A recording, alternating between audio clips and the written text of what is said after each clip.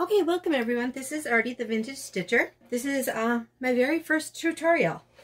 So hopefully I have my angle correct, and hopefully this all goes well. So we're gonna try this and we're gonna see how this all turns out. So this is the kit. Hopefully my hands aren't too annoying in here, and hopefully this is over my shoulder and you don't get a whole lot of my arm movement. Like I said, this is going to be a learning experience for all of us, and there might be a lot of stops and starts, and we're going to get going with that. So this is the first kit that Annie's Craft catalog has sent to me. So this is the kit of the month club that you can join. The description, or the link, is always going to be in the description, and this is something that you can join along with me if you're interested in doing this. I know this is a little late in coming, but I wanted to kind of do this anyway and see how this all goes. So I opened the kit, and it makes these 2, 4, 6 ornaments, okay? So what came in the kit, and I was actually really impressed with this, because when I seen this, I thought, oh boy, it's going to be really kind of cheap stuff, and I wasn't quite sure how it was going to be. But I was very impressed with it. It came with the paper numbers to do the Christmas ornaments, the adhesive stickers for they're almost like a Cricut cutout sort of thing. Came with the paint brushes, the twine, the little hooks, the tongue depressor to kind of scrape the little stickers on, paintbrush, sandpaper, and the wood pieces. Now, this is the part that impressed me the most. The wood pieces are very high quality. I thought they were just going to be like thin plywood, but you can see they're very, very nice pieces of wood. Very thick and durable. They're not going to break. They're not flimsy at all. Everything's pre-cut to size, and everything's really, really high, very high quality. I was very impressed. You know, sometimes when you join these clubs, you're just not quite sure what you're going to get.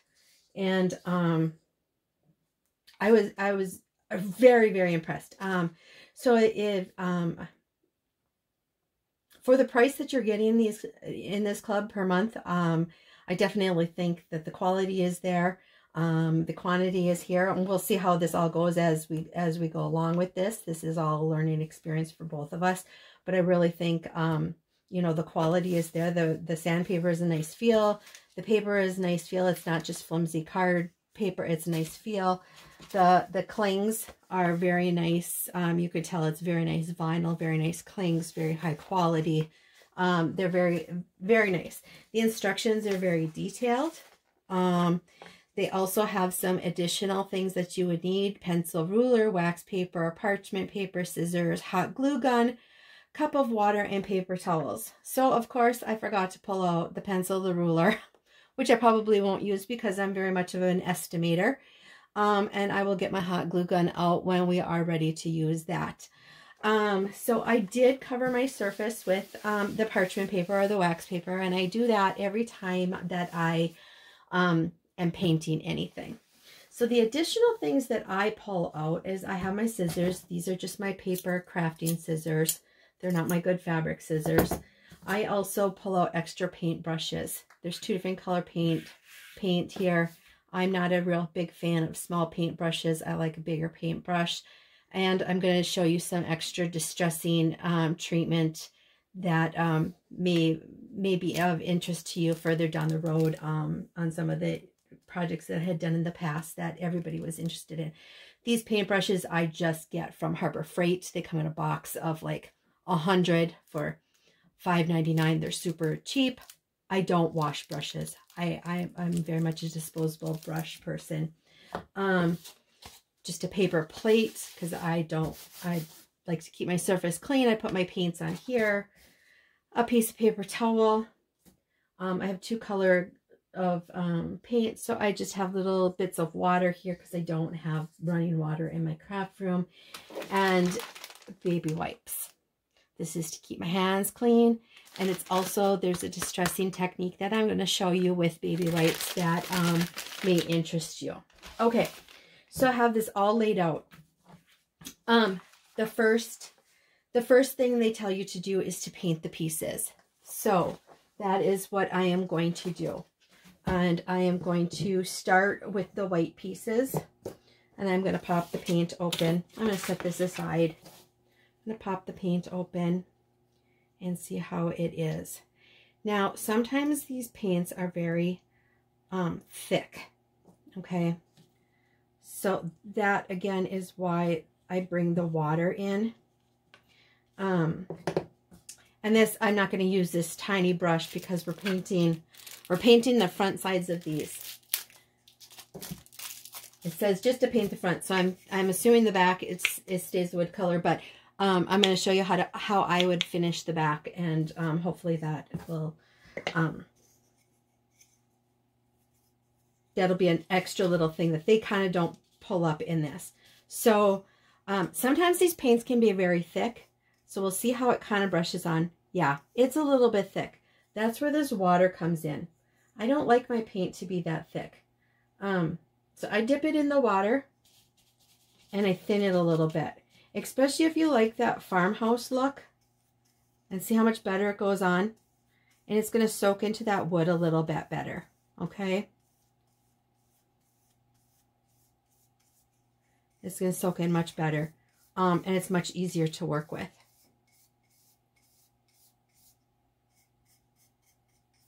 And yes, some's going to get on the side. They say just to paint the tops. Some is going to get on the side. That's okay. That's okay.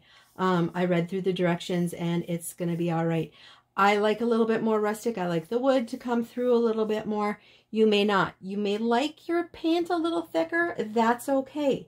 This is all kind of a personal preference sort of thing. You may like it thicker. You may like to thin it out like this, and then you may want to go back and do a second coat. That is totally up to you. I like a little bit thinner, so this is how I'm doing mine. And I'm just going to set that over here and do that. So this needs a little bit more. And like I said, I tend not to dip my, I don't tend to thin my paint in a bowl or anything. I tend to thin it with just a little bit of water on my brush. That's just me. That's just how I am. So it makes it a little thinner. It makes it almost like a stain. Okay. So I'm not going to have you sit here and watch me paint all these pieces. I just wanted to do an example.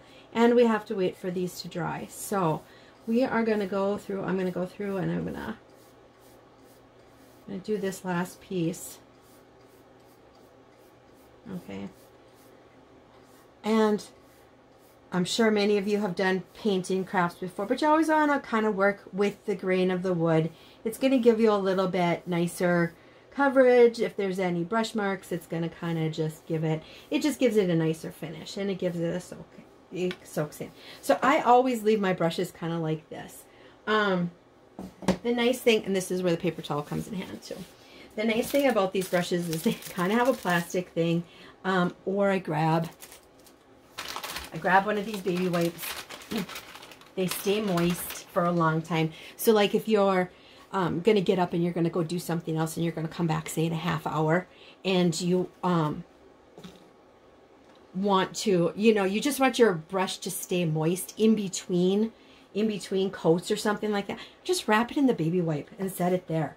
It's going to be fine for that little bit. Or grab a baggie and put it in there so you're not like throwing brushes away in between. But then when the project is done, definitely I pitch them. I buy disposable brushes, but that's a preference too. These have like little like hole punchers, so everything's kind of nice. It's right there. Yeah, see, ta-da, which is nice. Okay, so I'm squeezing this out.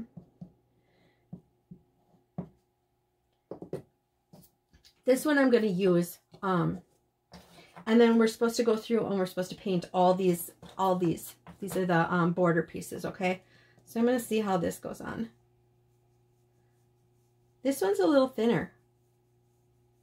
That's good. This one's a little thinner. Okay. And this little brush is actually perfect size for this because you can get these little ends and stuff like that. Perfect. I'm loving this. So, I feel like I'm in kindergarten. Sometimes I love to just sit down and paint. You can wear gloves if you want. I am not a glove person. I don't mind if I get my fingernails dirty and my hands are covered in paint, and it just makes me feel like I did something. I love it. Love it, love it, love it. So I just do the best I can, try and get it. I'm not graceful when I'm doing my crafts. You're not going to see graceful videos from me. You're going to see the hot mess that I really am. Remember,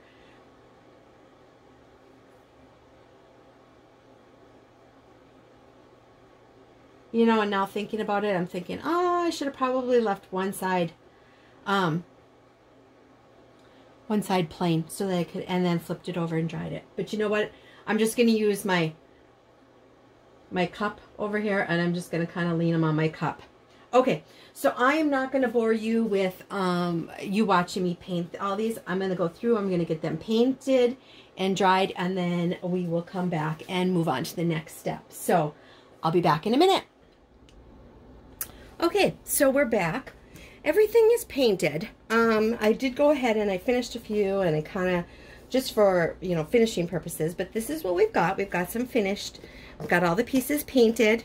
We've got all our little cutouts cut out. So everything is painted. I'm going to show you a couple of like distressing techniques that I like to use when I am working on like different things. The first part of the video, I noticed that my voice was kind of going in and out. So hopefully this part of the video, I'm a little bit more, I'm a little louder, and I don't fade in and out as fast.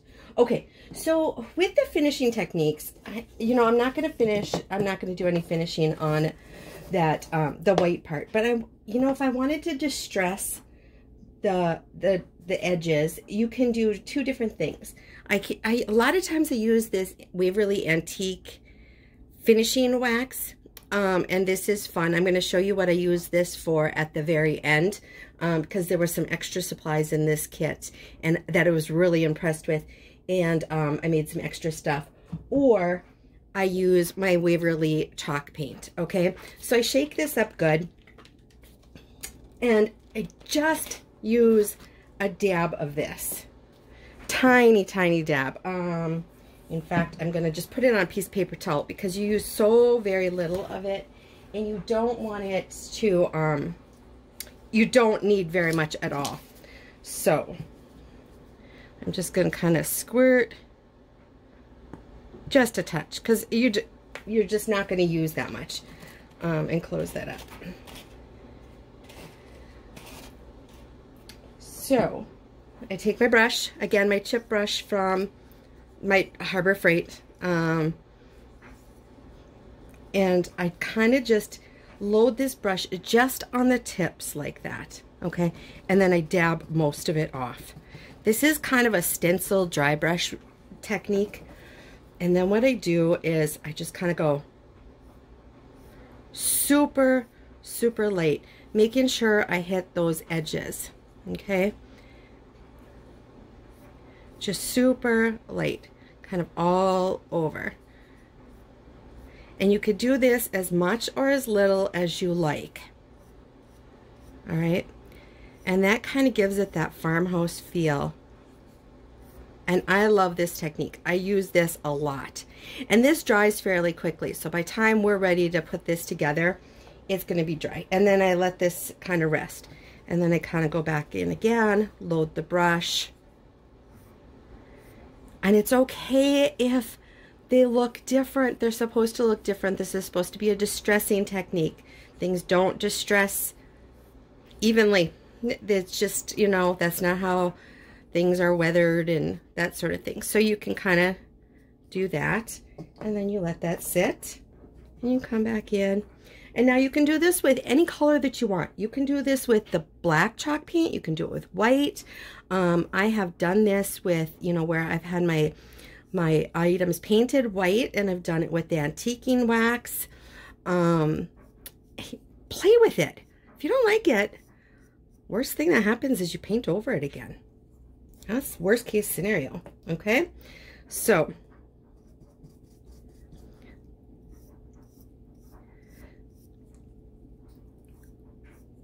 this is fun. I could sit and do this all day long on stuff. I do this a lot on my picture frames. You're gonna see, like in my floss tube videos and stuff like that, you're gonna see I do this on my picture frames a lot, because I kind of have a primitive household style. Okay, so I am gonna wash this brush because we are gonna use it again, and I'm not gonna waste it just for that little bit of what we did. So I'm going to show you another little finishing thing at the end that I did with these. So I'm going to set those aside and let those dry, okay? And they'll just take a few minutes to dry. By the time we get to the point where we need that, they'll be dry and ready. I need to plug in get my hot glue gun plugged in here. I wasn't quite prepared. So get that warming up while we're doing this. All right, the other distressing technique that I use, fold this up so I don't get paint all over. Those who have watched my other videos know I'm kind of a hot mess, is the baby wipe technique. So you take a baby wipe and you kind of rub it all over. And this doesn't distress as much. This, you can see where some of the paint is rubbing off, but you can do it on the corners, on the edges, and it'll kind of take some of the paint off and wear it off in different places. Kind of thins it out a little bit. This is not my favorite technique. Takes a little bit longer. And to me, you really can't notice the difference. I would much rather, personally, I would much rather take like the sandpaper that they give you and come along and do the sandpaper technique. So basically the baby wipe thing is supposed to be similar to that, less messy, less sandy. But they sent along the sandpaper. So this is kind of a cute way of finishing things up too. And that just kind of gives you that little bit of a rustic feel. So, but the baby wipe does kind of soften the paint, which is nice for when you're using the sandpaper. It kind of softens everything up. So it makes things kind of move along a little faster.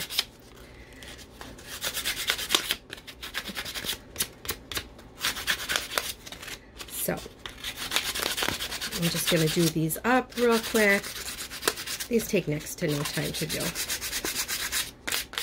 Just a little distressing. And you can do this, like I said, as much or as little as you want, or you can leave them solid green. The ones I finished previously, I left solid green. I was really impressed with the paint, and I thought, okay, I'm just gonna leave them. I really liked how they turned out.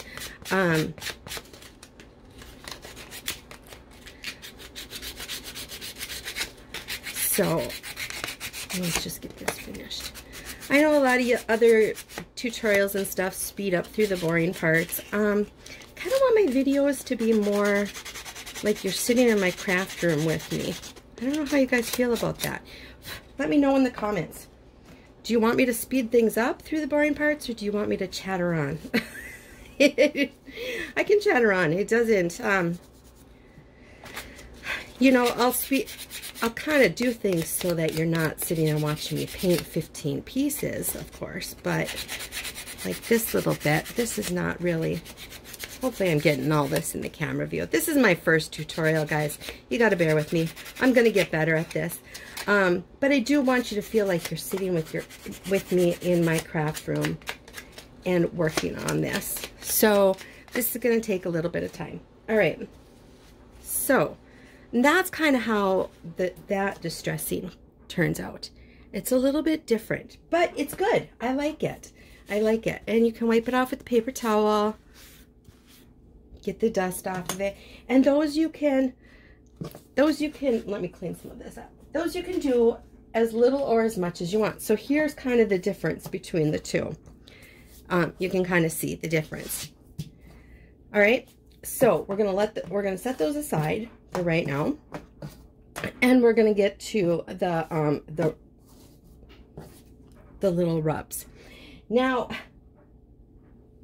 when I pulled out the rubs, they send 2 sheets with all 5 or 6 of the different rubs on it.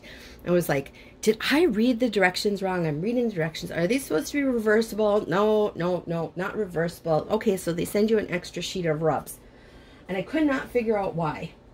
And then as I'm going along, in crafting, things are not always perfect. And then I figured it out. Some of your rubs are gonna like not come off the sheets very well, and then you end up with bits and pieces of this.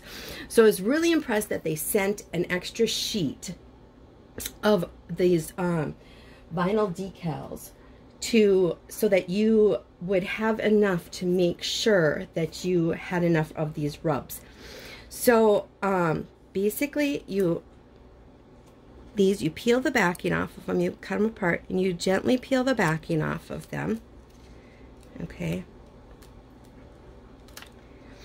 And you center them here.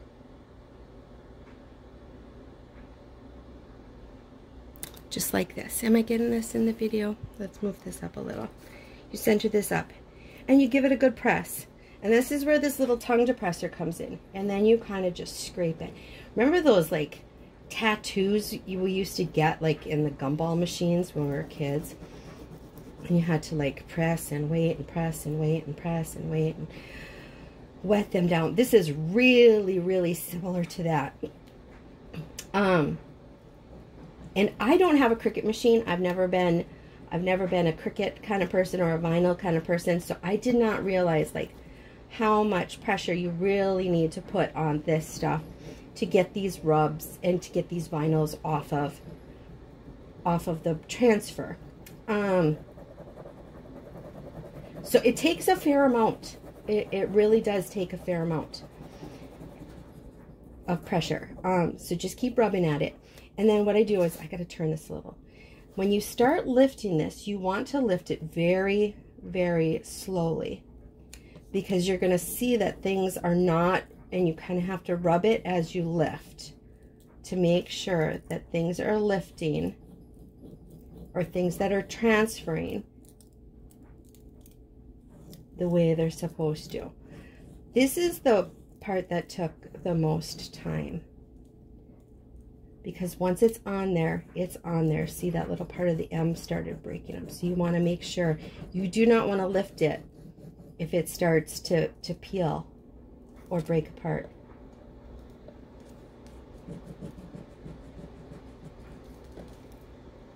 This takes a little bit.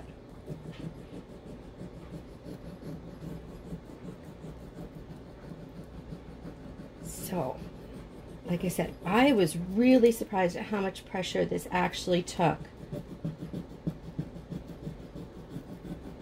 Those of you with a Cricut, comment, let me know, is this normal? Okay, so it's starting to lift. Starting to lift, starting to lift, starting to lift. And you can see my table shaking. Sorry.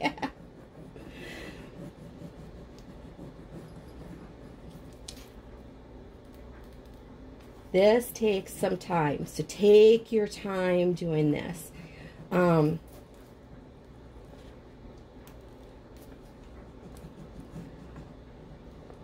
Take some time, take some concentration, take some pressure. And if, those of you with a Cricut, if you have that Cricut transfer tool, it probably works better.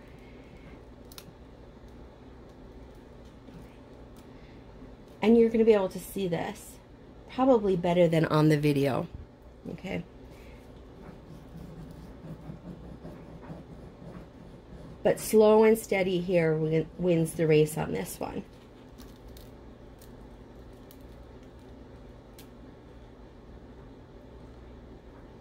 And there you go. It's all done. Look at that. And then I just kind of patted it down. Look at that. Look at how perfect that looked. Love it. Love it, love it, love it. So then you do the same thing with the other one, okay? And I'm going to set that aside because you really only need to see one. But that's how you transfer it, okay? Then, here's what you do next. I'm going to reach across. I'm going to grab my glue gun here. Got my glue gun. And then what I did was, all right, let's get my pieces here together. You put your pieces, I line my pieces up. Can everybody see what I'm doing here? Line my pieces up like this. And they tell you in the instructions on how to do it. So top, top, side, side. Top, bottom, side, side. Okay? So this is really super easy. These went together like lickety-split. And I just took my glue gun, which should be warmed up by now, but is not. Heat that up a little bit. Let's get that going. You always end up with strings. And I put it on a flat surface and I lined it up so that it was flush. And yes, that's why I work on parchment paper or wax paper. And I made sure that it was flush with the back, okay?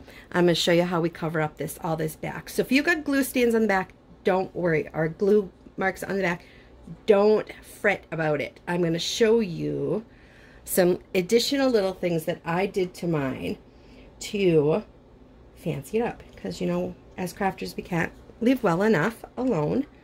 So I did the same thing on the bottom. On the bottom. Line it up. Line it up. Line it up. Give it some pressure.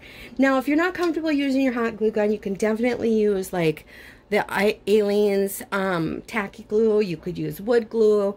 You could use whatever kind of glue you want. I love my glue gun. I can't live without my glue gun. The nice thing about the glue gun, if it's not positioned right, you can pull it apart, peel the glue off, and start over. So this all went together really nicely.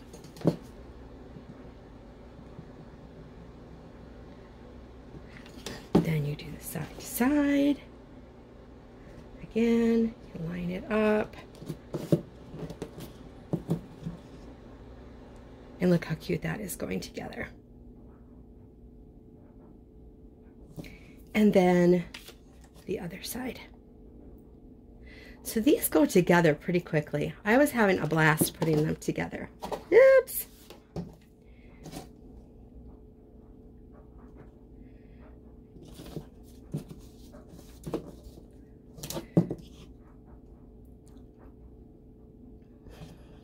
And this is what you get. Look how cute that is. Okay? So then I'm going to kind of push this stuff out of the way.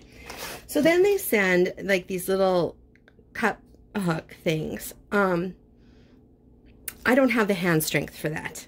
I do not have the hand strength for that. So I did not do that. What I did was, all right, where's my ribbon here? I took my twine and I made my loop, okay? So I made my loop hanger. I just took a piece, I knotted it, made my little loop hanger, and they give you plenty, so you can make this as big or as small as you want. Make your loop hanger.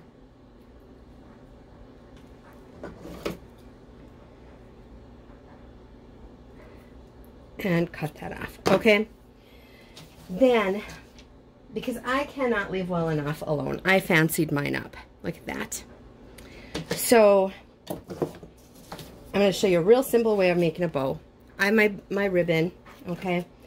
This is how I make my basic bow. I do not cut it off of the spool quite yet. I just take my ribbon and I just do like a shoelace bow. Just like you're tying a shoe, okay? And then you just kind of play with it.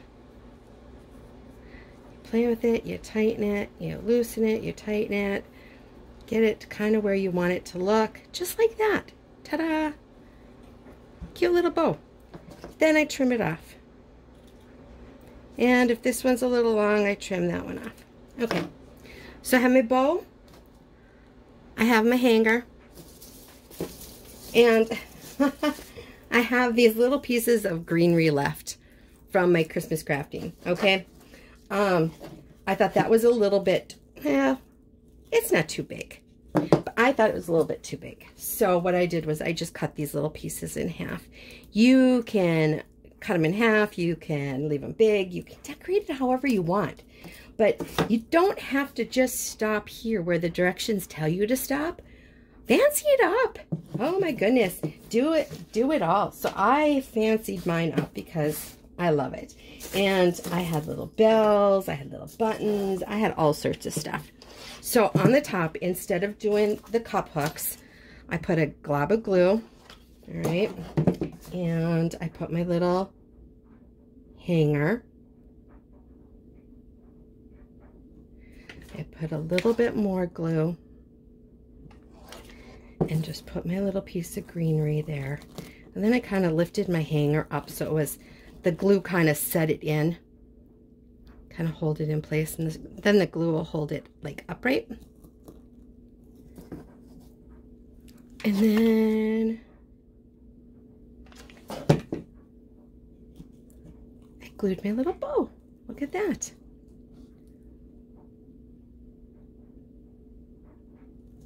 All right, so then you got all your little glue strings, but look how cute that is. So I left most of mine plain green, but now that I'm seeing this, I might go back and distress them.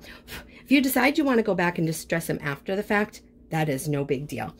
What I did was, I didn't like the back. I didn't like the plain back. So here is where my other stuff comes in. What I did was I finished my backing also, okay? I put something, a little something on the back. I took pieces of scrapbook paper. I had scrapbook paper. You could use scrapbook paper, you could use wrapping paper, you could use felt, you could use fabric, you could use just about anything you want. Because I use this wonderful stuff, Mod Podge. This is my absolute favorite glue in the world. If you do not have Mod Podge, I can never say it right, you can use Eileen's Tacky Glue. Just thin it with a little bit of water, so it's kind of like a syrup, a little thinner than a syrup. Okay, so let me get this open, which is always a chore because I work out of my bottle. This is where my brush comes in hand again, and I just dip it in. All right, and make sure I got you on film here, and I just brush the back. This is how I Mod Podge my backs of all my ornaments. I love this technique because it stays. And you know how when you're packing your ornaments away, things kind of just, they get beaten up a little bit. Your ornaments kind of take a beating. The other thing I love about the Mod Podge is it dries clear. So if you get some on the edge or it seeps out a little here or there and you didn't catch it, it's not that big of a deal, okay? And then I take my fabric or my piece that I've cut to size and I put it on there. And you got some time to move this around, which is what I love. I love Mod Podge or the glue technique. So you got some time to move around. Again, if you have like a little roller or if you have scrapbooking tools, you could probably roll this. I just use my fingers, make sure that it's kind of sticking in all spots. Just kind of laid down so that there's no bubbles. And then I put another coat of Mod Podge over it. So what I do is I'm sealing those edges in really good so that they don't come loose, okay?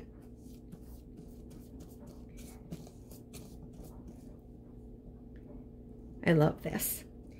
And if they do peel up, like as it's drying, they peel up a little bit, you can always come back with either a little hot glue, or you can come back with like a little paintbrush or a toothpick and put some Mod Podge back underneath it.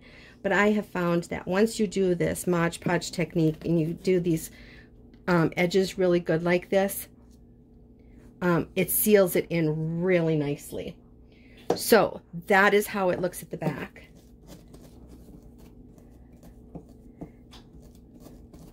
All right, so that is that. I'm going to close up my Mod Podge. This stuff does dry fairly quickly, so if you're going to use this, I kind of get all my stuff that I'm going to Mod Podge together. I get it all lined up. I do it all at once, and then I close up my container. But you can see how it kind of comes loose. You have plenty of time to play with this a little bit. You can come along with your finger and kind of seal that in, wipe it up. That's what the paper towel is for. Wipe it up, but it does dry clear. I love it. So this is a close-up of the one I did with the backing, and this is all dry. And see how nice and finished it is. So this is how mine turned out with the stuff that Annie's had sent me. Absolutely love it. The quality was absolutely there. I had so much fun making these. I definitely, if the quality of this is indicative of what we're going to get throughout the year, the price is definitely worth it. Now, I said to you that they had sent 2 sheets of these like decals. Well, I couldn't just leave well enough alone, right? So what I did was, because I was playing, I was like, I can make more, and I'd have stuff in my stash. So I made some extra ones, just like this. Now mine are a little bit more rustic looking. What I did was, these are the Dollar Tree Jenga pieces. You can find them in the toy aisle at the Dollar Tree. And I glued 2 of them together to make the frame. So mine are a little rustic. You know, my corners are not perfect. And then I cut, this is just cardboard. Just cardboard. It would work better like if you had the foam core board or foam board from Dollar Tree, or something a little thicker and something that was already white. I did not have anything white. Mine was kind of a brownish color. So I painted mine white, and I transferred the decals onto it. And then I did the same technique where I glued the pieces, the little frames, to the side. I stained my little wood pieces with the antique wax. So it was a little bit more rustic. Now you could definitely do the antique wax, you could do the white, you could do the green, you could do any color you want. So I did mine like this, centered it, I did the little greenery and the bow and the bell. I did not put a hanger on these. You could definitely do the hanger. Same technique. I wanted these as little like tiered tray sitters or shelf sitters, or like tuck-ins for bowls, that sort of thing. And then again, I finished off the back with the scrapbook paper. So this is theirs and this is mine with the extra. So I was able to get all 5 of the projects here. And then I did ruin a couple of the transfers. I think I ruined 2 transfers, but I was able to take pieces from each of them to make a 4th one. So I ended up with 4 extras of these ornaments. All 5 of the ornaments from the kit and 4 extras of these. So, let me know what you think. I absolutely love them. It was a fun project to do. I thought it was great. Hopefully my video turns out I'm not too shaky, I'm not too jabbery. Let me know what you think. Let me know in the comments what you think, how you would like to see. This is my very first tutorial. Let me know how you would like to see things differently, or if you like this style over the shoulder. I would love some critiquing, some constructive criticism. I would love to know what you think. So, hope you enjoyed it. When you're out in the world, please be kind, spread love, and find peace.